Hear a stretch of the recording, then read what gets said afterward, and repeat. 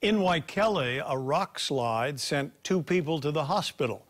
Sarah Madison joins us with more on that. Sarah? Joe, a lot has happened today because of the weather, but I want to start off with the 2 injured men.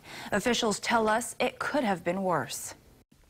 At the Waikele bunkers on the self-storage property, Honolulu Fire tells us 2 men were hit by fallen rocks while loading furniture. The men, ages 50 and 52, had serious injuries to the head, arm, and legs and were taken to the hospital. A third man who was with them refused treatment. Officials say some of the rocks that fell were about 4 feet in diameter. Earlier in the day, not boulders, but a tree fell on top of this woman's car. I heard a sound and I thought it was a car accident. And I looked down from my apartment, it was the tree on top of my car. This happened over on Sheridan Street, and the city was called to remove it. No one was hurt. I was about to go to work. I was supposed to start at 10.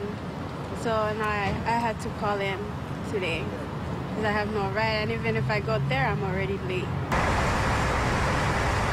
Over in Mapunapuna, many of the parked vehicles were halfway underwater by midday.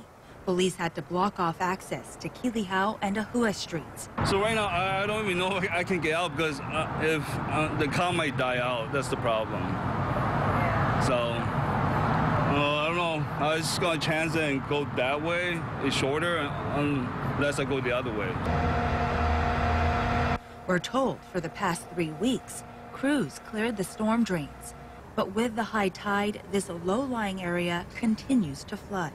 Last time my brake get rusted because of the flooding, so hopefully they can fix this part soon. Something we don't see often is the Waianae coast getting flooded. The rain also brought in mud and rocks on the road, making for a difficult commute. Switching over to power outages, Hawaiian Electric reported at least one in Aiea, affecting more than 1,600 customers.